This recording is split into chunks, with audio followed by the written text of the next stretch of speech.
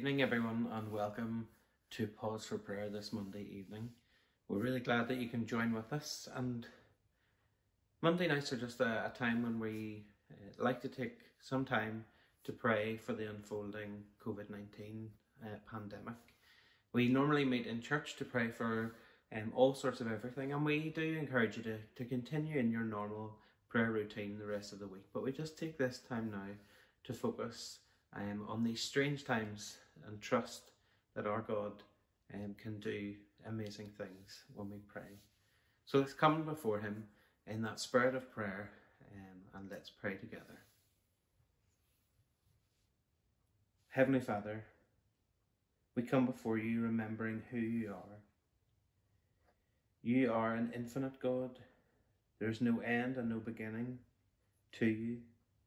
And Lord, that gives us hope, because if you weren't created by anyone, no one brought you into being, then no one can take you out of this world. No one can remove you. No one can do anything to end you.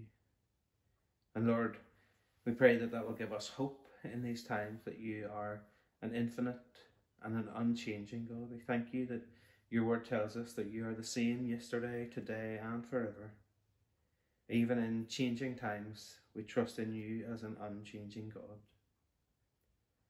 Lord, your word also tells us that you are a mighty and powerful God.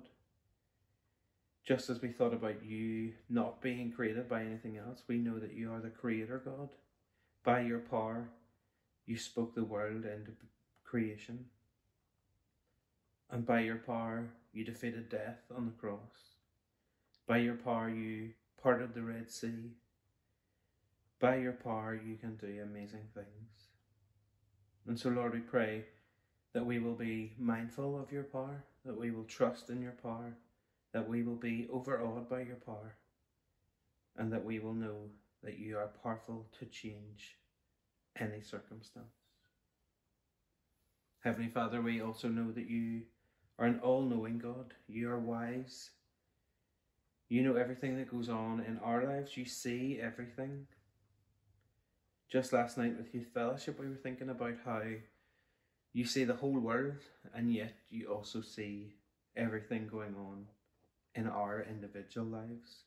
You care about us, you love us, and you want to be involved in our lives.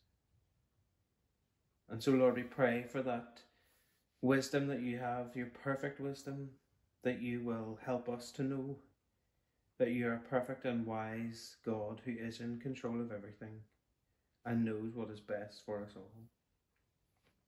And Lord, we pray that we will also know your loving and compassionate side as we find ourselves in really strange and unnerving and unsettling times. Help us to focus on you, knowing your love for us and in our lives. As we continue to pray, I'm going to work through a sort of little mnemonic that I was taught when I was younger. And the point of these videos, I suppose, is to help us pray together. And I don't know whether you're like me or not, but sometimes I can struggle to structure my prayers or to really know what to say. And that's okay. And the Bible tells us that even when we don't know how to pray, that the Holy Spirit will help prompt us, and that Jesus is praying for us. And so I'm going to use the stop sort of mnemonic. So S is for sorry, T is for thanks, O is for others, and P is for please. So I'll just work through that, and feel free to join in as well with things that you are sorry for, thankful for, other things that you want to pray for, and finally things that you're asking from God. So let us continue to pray now. Heavenly Father, we are sorry. Sorry for all of the wrong things that we've done.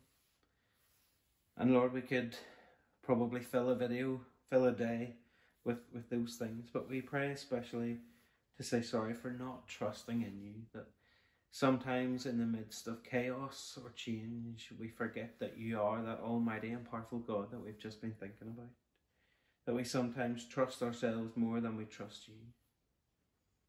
And so, Lord, help us to trust in you. Help us to put our faith in you, and we're sorry for the times when we don't do that. Lord, in this time of great need of others, we're sorry for the times when we have thought selfishly or acted in a greedy manner. Whether that has been buying more than we need at the shops, or seeing needs of others and not doing what we could to help. Or maybe we're being greedy with our time. Maybe we are not serving others as much as we could be and using this situation as an excuse. Lord, we are sorry for our greed and selfishness. Lord, we're sorry that at times we maybe don't share you as much as we could. We're sorry that you maybe aren't at the centre of our lives. We get so consumed with what's going on. Even in normal, busy, everyday life, we were guilty of that. But sometimes when things like this come, we can be so consumed by the worry or the fear that we forget to put you at the centre. And Lord, we are sorry for that. And we pray that you will put that right in our lives. And Lord, we come tonight to say thank you as well. Thank you for all of the gifts that you give us. We thank you for the gift of technology that enables us to meet virtually together, to pray like tonight, to be taught by our minister, to be together in worship, to hear songs sung that are so familiar to us, with voices that are familiar to us. We thank you that we can keep in touch with friends and with family, whether that's fun quizzes or serious meetings. We thank you for the technology that has enabled us to keep in touch through these times. And Lord, as we think about the COVID-19 outbreak, we thank you that across the world numbers seem to be decreasing. We thank you for good news coming out of other countries where lockdown is being reduced. And we thank you even for our country here, that across the UK and in Northern Ireland, numbers are decreasing. Lord, help us not to lose focus on the fact that each death is serious and is heart-wrenching for the families involved. But do help us to be thankful that those numbers are decreasing. And Lord, we thank you for that. Lord, we thank you for the initial steps of the relaxing of lockdown that are happening here. We thank you that people are maybe able to get out and about a bit more, or able to go to a few other places. Help us not to become complacent though.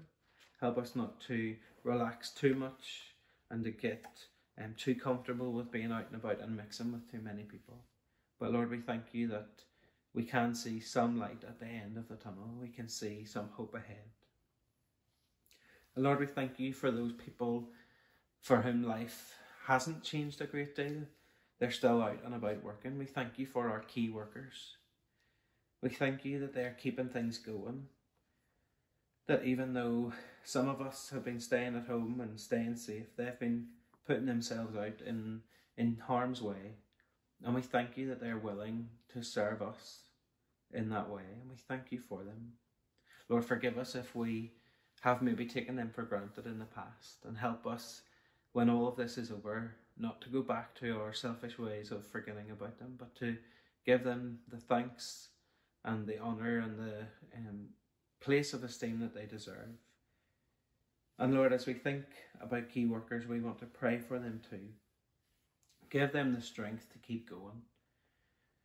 It's been a long time since this started, and as they've been working hard non-stop, they may be getting weary. So Lord, send your Holy Spirit to strengthen them. Lord, we also pray for their safety while they're out and about and working on the front line. We pray that you will keep them safe and protect them, Lord.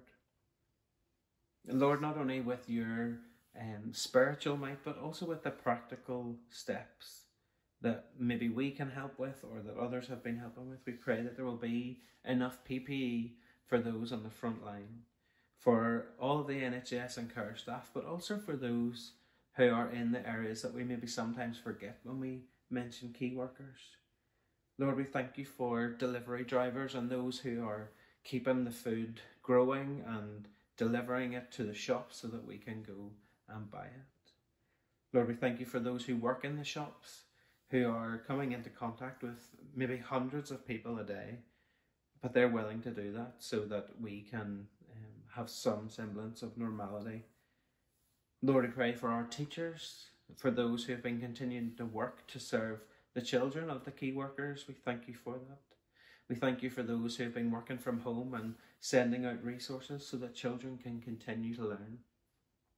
Lord, we pray that as the authorities start to think about starting school back up, that you will give wisdom and discernment to the political leaders, but also to the teaching staff and the people who will make decisions in individual schools. Help them to know what is best for the pupils.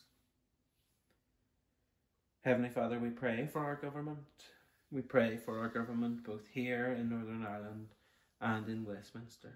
Lord, we pray that their motivation will be true to the best intentions, what is best for the people of this land, that there will be no other motivation. Lord, we pray that you will guide them, give them your wisdom.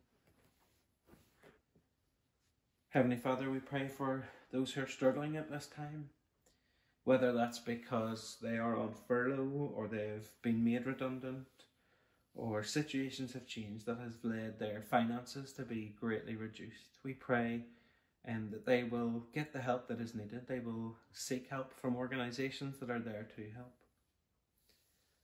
And Lord, we pray for those who, even in normal times, may have felt lonely, but now so even more. Lord, we pray that you will draw alongside them, that you will put people around them to check in on them so that their loneliness isn't even more acute. Heavenly Father, we pray for those who are missing their families, who are unable to see families, maybe through distance, so they can't pop around and socially distance in gardens or whatever, or maybe because family members are shielding and have to stay away and not take any chances. Lord, we pray for those for whom this present situation has made their struggles with their mental health even worse. Lord, we know that mental health has been a real crisis here of late, and this has just made it worse. And so, Lord, we pray that you will draw alongside those who are struggling. And again, as we've prayed for those who are suffering from loneliness, we also pray that you will help us to know how we can help those who are struggling with their mental health. And Heavenly Father, as we also thought about people who might need to take advantage of charities and other organisations, we pray for those charities and organisations. We pray for charities like the Food Bank, who are providing such a vital service to those who are most vulnerable at this time, or charities such as the Samaritans, who are continuing to work in the midst of this. We pray that you will be with them, that you will help them to continue to work and give them the resources that they need. And Lord, as we come towards the end of our prayer time, we come now to pray for ourselves. We pray that you will continue to reduce the numbers. We pray that you will find a vaccine to protect us in the future. Heavenly Father, be with us and draw alongside us. Draw us nearer to you and to each other. Help us to be patient with each other. Help us to be patient with those we live with. And Lord, we pray for our church family. Just as we are now scattered and we don't have that fellowship and support network around each other, we pray that you will strengthen us and encourage us even as we are separated. Heavenly Father, we pray for our minister. We pray that you will be with him as he continues to minister to our church in a very strange set of circumstances. Heavenly Father, I want to pray for everyone who is listening to this video. I pray that you will bring peace upon them. Help them to know that you are the sovereign God we prayed about at the start, that you can bring us peace through your Holy Spirit, a peace that passes all understanding. Heavenly Father, please be with us. Send your Spirit to work in our lives. Send your Spirit to prompt us when something needs to be done or said. Heavenly Father, just as we thought about at the start, you are holy, you are good, you are great. You are everywhere and you care. And so, Lord, help us to cling to those, to remember that as we go through it this week, as we face whatever challenges come this week. We pray that you'll be with us and sustain us. We pray all this in your Son's precious and holy name. Amen.